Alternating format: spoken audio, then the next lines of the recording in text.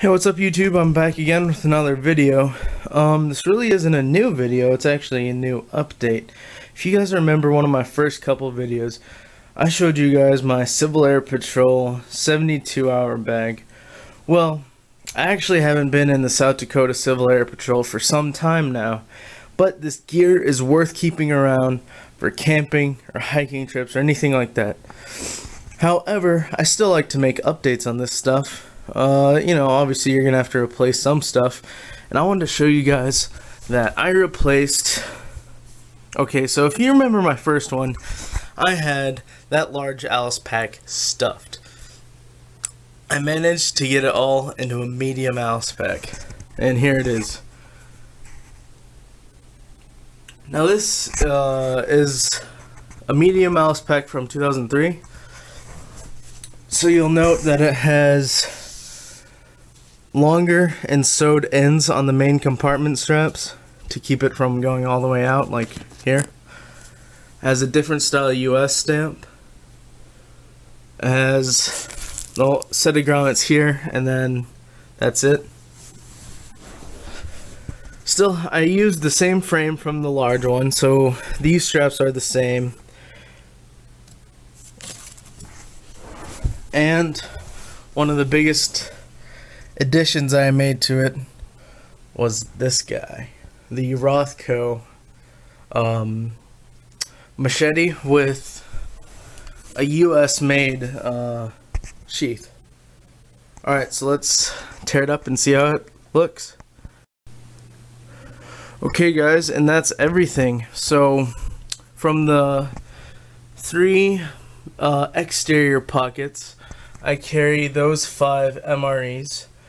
Now, most people on first glance see these and think, oh, they're the no good civilian ones.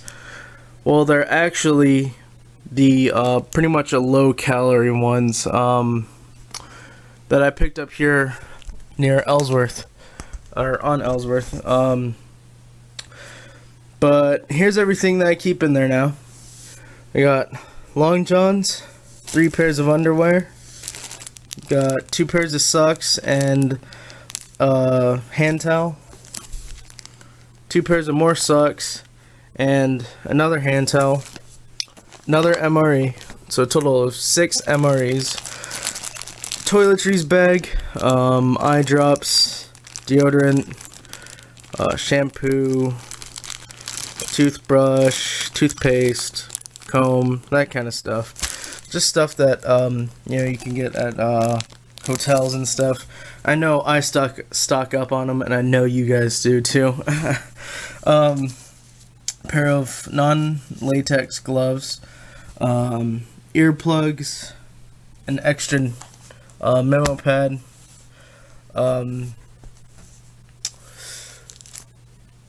cat eye tape.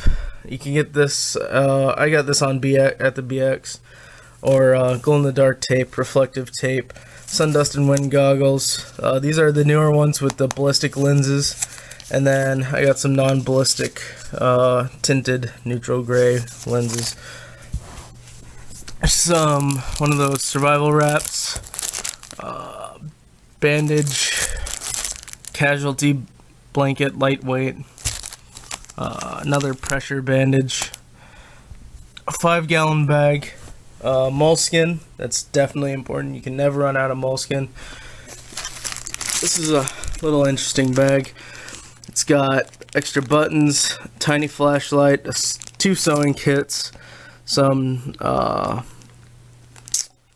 notes, or not note, postcards, Alice clips, an extra compass, book of matches, a trioxine, burn gel, and then one of those $1.99 one and done lightweight ponchos that you can make a shelter out of if you needed to. Extra oh my god, I can't think of the name. Extra 550 cord, batteries for the Lackland laser. Actually, these are also for the angle head. Those ones are for the Lackland laser. The general purpose first aid kit, the dressing sponge, 2 garbage bags. Over here I have the waterproof clothing bag. The machete, like I said, mounted on the Alice pack. The 2-quart canteen with the general purpose strap in the bottom and water purification tablets. And then on this side you got, to counter the weight, the E-tool.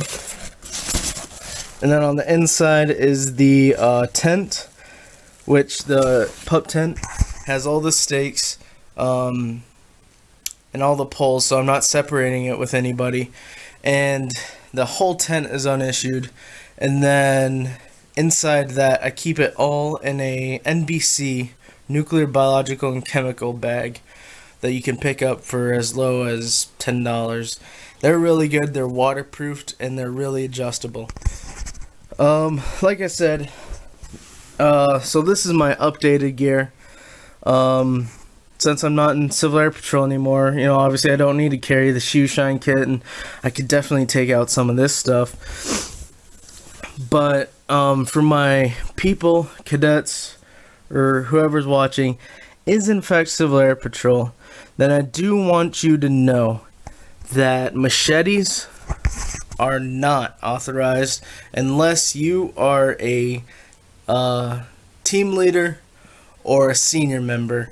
So definitely don't go out and buy that if you're not one of those. Ground team leaders and senior members, remember that. And even then, I don't think they carry them. My unit or squadron, I don't think they ever really did either. But yeah, definitely the key components here that some people forget is foot powder and moleskin. Guys, God wouldn't give us legs if he didn't want us to walk. But you can't walk if you got blisters, constant wet feet, and oh yeah, don't get trench foot, just take care of your feet, like what Lieutenant Dan said. But if you guys have any questions about this stuff, just let me know. I've been meaning to do this update for a little while now. So yeah, see you guys later.